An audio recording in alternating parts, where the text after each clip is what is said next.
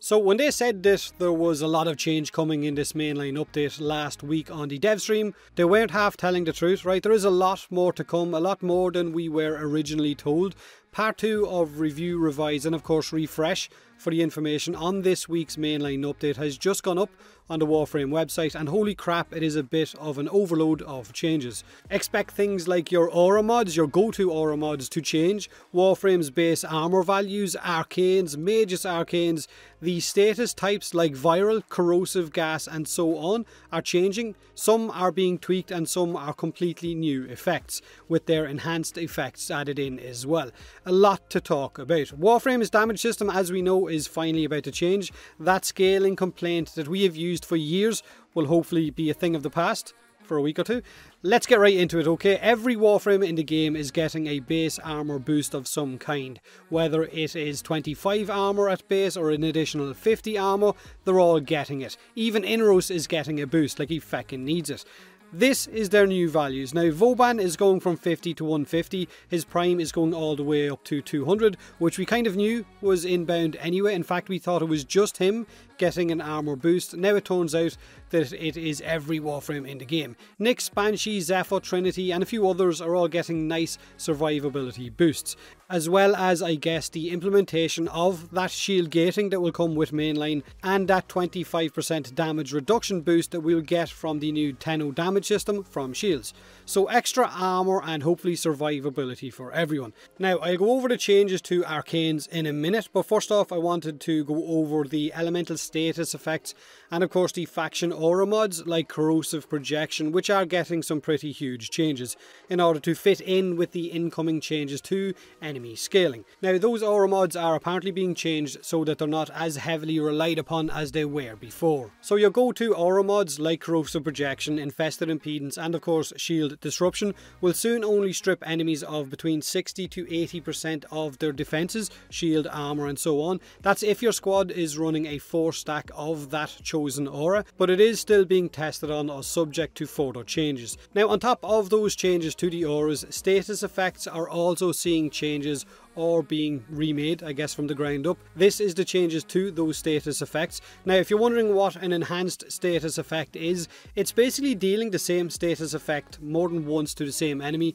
and it gives it that enhanced effect. Now slash damage apparently isn't really changing, with the exception of it dealing damage to shields before it goes near health, but we are being told that each slash effect will have its own duration and that they're only going to show a maximum of 10 damage numbers or 10 events in the HUD at any given time to help increase the game's performance. Now its damage, we're being told, shouldn't be affected, hopefully, but I guess someone will need to keep a track on this because there will be the conspiracy nuts out there that are saying they're hiding damage events in order to nerf slash damage, which could be true and probably isn't. Enhanced impact damage will change from staggering an enemy to completely ragdolling them. Puncture damage will cause enemies to deal 30% less damage, but with the enhanced effect it will increase that damage reduction by a bonus of 5% up to a maximum of 75% less damage from that enemy once you keep dealing puncture effects to it. Cold effect will start at 25% slow and stack all the way up to a 70% slow on enemies with 10 procs in total. Heat status effect is not changing one little bit, and toxin will work the same as slash, I guess, with the amount of numbers being removed from the HUD. Damage again should be untouched. Electric sounds like it gives an area of effect elemental proc if the target is already stunned by a base or an original electric proc. Like you deal one electric proc to an enemy and then when you hit it with another one it might spark out and hit enemies beside them.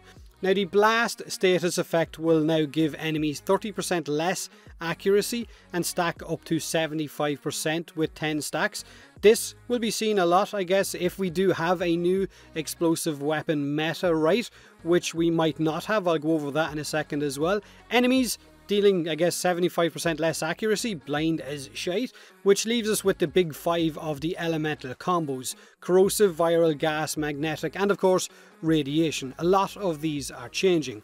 Corrosive will strip 26% of a target's armor and keep stacking up to a maximum, right, a maximum which it never had before, of 80% armor removal. So corrosive no longer infinitely stacks in order to fully remove an enemy's armor, but we're being told it isn't needed as much because of the rescaling and rebalancing of enemy armor that's coming with this mainline update, that S curve that we were shown on the dev stream.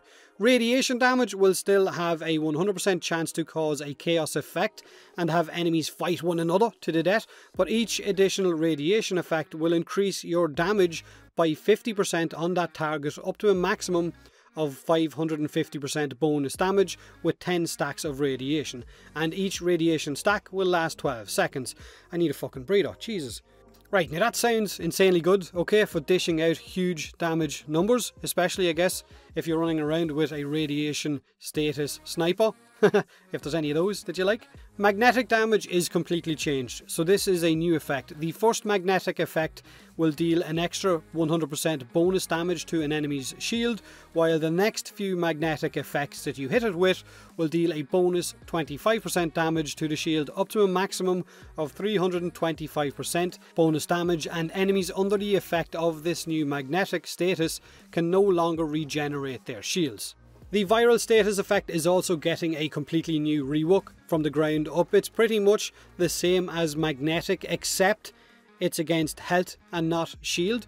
The new viral will deal a bonus 100% damage to enemies' health with the first viral effect and deal another 25% bonus with each viral effect after that, stacking up to a maximum bonus of 325% bonus damage to enemies' health. Which leaves us with the gas elemental effect. Now it's kind of staying as it is, but the base duration now matches that of slash damage, so its damage numbers should be as you were. Now with the changes to corrosive projection not removing all of the enemy armor like it did before, and how corrosive itself no longer strips all of the enemy armor, it kind of sounds all doom and gloom, but we don't know what enemy scaling is going to be like. We're being told corrosive projection won't be relied upon like it was before, and neither will corrosive as an elemental effect. Viral sounds like it could be absolutely amazing. I would imagine Siren will be fucking insane with this update, even more insane than she was before, so don't be surprised if we see some changes to her down the line as well because of this. But with the removal of self-damage, they are also changing how area of effect weapons work, giving them a minus 20% radius on that explosion, so less coverage, while also giving them a radial damage fall off from the point of impact of 90% less damage to enemies that might be just at the edge of that explosion. Now this damage fall off and the changes to the, I guess, size of the explosion is to stop an explosive weapon meta from becoming a thing again, just like the old days of Tonkor when it reigned supreme. So in the center of that explosion, the damage will still be the same as it always was, but on the outside it will only deal 10% of what its base values were. So don't expect blast weapons to be, I guess, the king of everything. Now, with the changes to Arcane Guardian in the last dev workshop post, it was a typo. We weren't told the real values. Now we know what they are.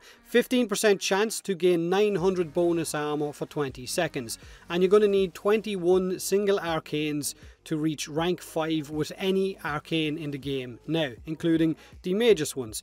Arcane Energize apparently will still work through toggled abilities, so no change to it one little bit, except I guess for that cooldown, which is only going to last for the duration of, I guess, the proc that you've just had, so it should still kick in quite a lot.